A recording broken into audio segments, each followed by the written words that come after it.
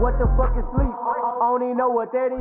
Just pull me up over that tree. Hold up and watch that bitch Hey, shout out What's Sleep TV, man. What's Sleep TV? Ain't no sleep, motherfucker. What's your opinion on loops? Because I've interviewed a few producers. I had one producer say, you ain't no real producer if you use loops, and another producer is like, I don't see nothing wrong with it. Like, the majority of producers use loops. What's your opinion on loops? Back when I was making beats, I don't think loops was a thing, but I didn't even use loops. Back, you know, I remember when we first started, man, loops wasn't really something we would hear about. You know what I'm saying? We never. Now it's normal. Like, I hear that shit all the time. It's a norm. It's just something that goes into producing. Yeah. So, like, I say, me personally, honestly, 70% of me will say don't use loops. Why?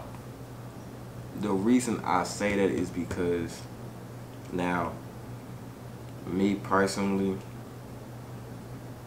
I always figured, well, shit, dog can make it, why can't I make it? See what I'm saying? Now, we might not have the same instruments, VSTs or whatever, but it's like, shit, if he can go in this way, what's stopping me from learning something similar and create my own way from that type shit? You see what I'm saying? So, I'd rather sit down and take the time and make my own loop and bring out my own creativity rather than being a producer that relies on loops type shit. Because you gotta think about it, bro. Let's say one of these days you get called into them real rooms, you know what I'm saying? And bro wants you to make some shit from scratch, you know what I'm saying? Okay. And let's say you ain't got no new loops or nothing, right? You gonna have to use your head to come up with that melody to make some fire shit that dog is expecting to hear, because you been using these other niggas loops, you know what I'm saying? So when you get in front of him, you on them loud ass speakers, and that shit ain't, you know what I'm saying? It's kind of like, damn, kind of got exposed. You know what I'm saying? Yeah. Like, you just a drum man, bro. You don't really know how to create for real. You know what I'm saying? It's a difference between being a beat maker and a producer. Right. And people get technical with that shit too. Like, all producers play everything. They supposed to play the keys. They supposed to play the drums loud. No, it's not like for me. Producing is actually using your motherfucking head and translating to your fingers and your ears. You know what I'm saying? It's called music theory. You know what I'm saying? I know you heard of that. Yeah, music theory. So I just feel like, bro, if you plan on being a producer, not a beat maker, you need to know how to make your own shit for real. Not saying anything is wrong with loops, because, you know what I'm saying, most days even the best producers get stuck and they might need to, man, let me see what dog talking about. Alright, I can do something with this. You feel me? It's a win-win for everybody.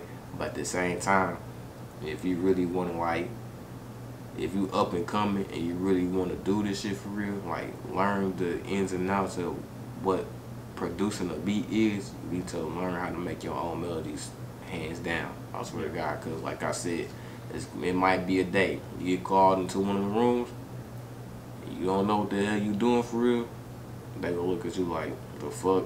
You know what I'm saying? Like, and I'm speaking from experience because I done been in rooms and every single beat I played, I did everything by myself.